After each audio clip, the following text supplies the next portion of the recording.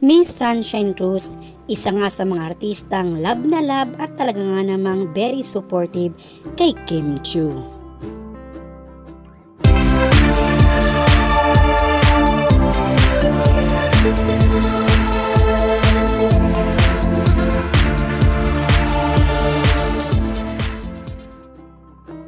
Nagsimula ang pagkakaibigan ni Kim Chiu at Sunshine CRUZ nang sila ay maging mother and daughter tandem sa recently hit na Love Thy Woman. Ito ay pinalabas sa ABS-CBN, Kapamilya Channel at Kapamilya Online Live at #1 nga na most watched sa I1TFC during its run. Pero ang tangpok ay gaano ka-supportive si Miss Sunshine. Isa sa mga larawang pinost ni Kim Chiu ang kanyang OOTD underwear shot na ito na kung saan makikita nating napakaganda ni Kim. At hindi nga nagpahuli si Miss Sunshine at sinabing napakaganda.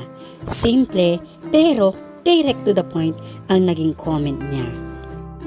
Hindi lang yan ang pagkakataong pinuri niya si Kim. Ito pa ang isa sa mga promotional video para sa H&M endorsement ni Kim Chiu at makikita na very fierce and very cute ng bucket hat ni Kim.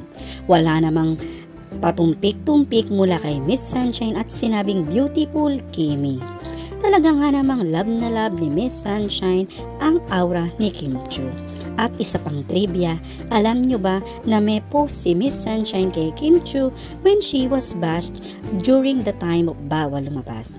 Ito ay isang napakaganda at inspirational na post.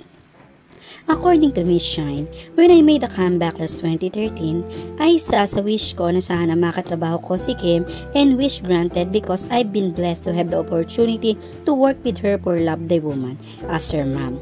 Noon pa man, I've been hearing good things about her and totoo ngang napakabait, laging nakangiti, professional at mahusay, hindi lang bilang artista, kundi bilang tao. Madaling makagaanan ng kalooban ng isang Kimmy because she is genuine and humble. Sabi ko nga no, wondered blessed siya dahil mabuting tao pala talaga. Kimmy, andito ako, your mama Shine.